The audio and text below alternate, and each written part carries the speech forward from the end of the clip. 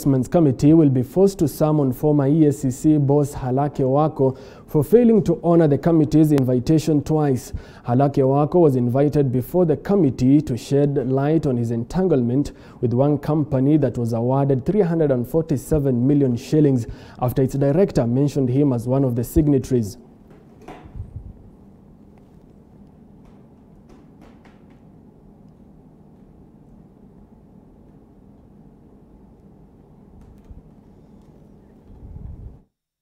After failing to honor the Public Investments Committee invitations twice, the chairman Abdul Somad Sharif Nasir says the committee will be forced to summon former EACC boss Halakhe Waqo, considering the weighty case before him. This is the second one that he has not yet.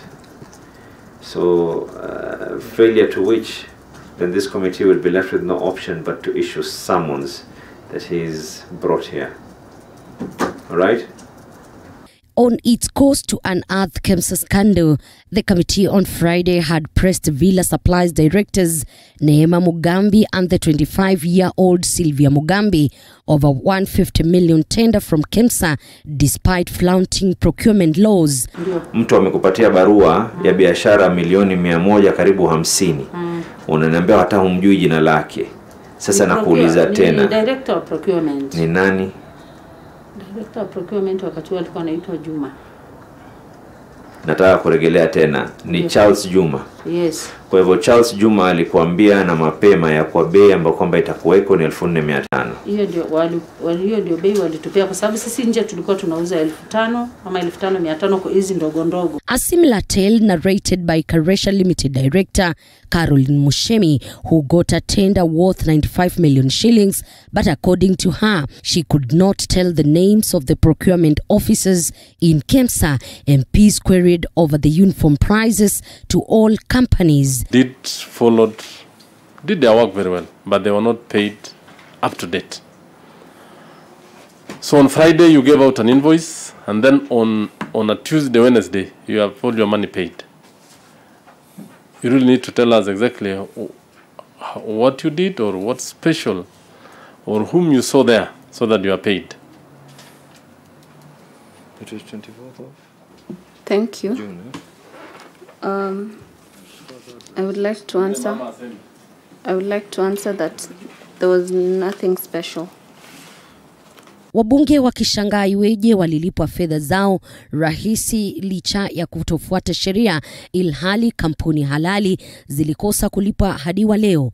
Is there a specific person, and this sometimes happens with business people, is there a specific person in KEMSA who you talk to who has this process? You know, it's a common practice. It happens.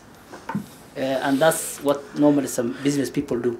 First of all, you're going to supply this much goods without the contract. So I asked what this means.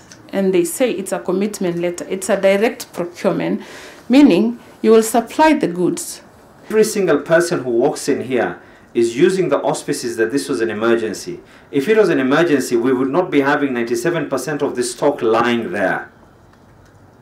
It was not an emergency. Different from all other companies before the committee on Friday, Omaira Pharmaceuticals followed the required procurement laws on their 50 million tender, but one of its directors died a month. His wife took over running the company. The direct immediate family businesses. So I know, and I know even now as I sit in Omaira, not just about KEMSA, Omaira is #1 in compliance. In terms of distribution and doing business with institutions, I personally now, even without him, cannot break any rule on compliance. So you've just worked what he has done? That is what we did, and that is what I am doing, and that is what I will do. Okay. I hope you won't find this question too personal. Was the death of your husband COVID related? No, he got a heart attack. Elizabeth Mutuko,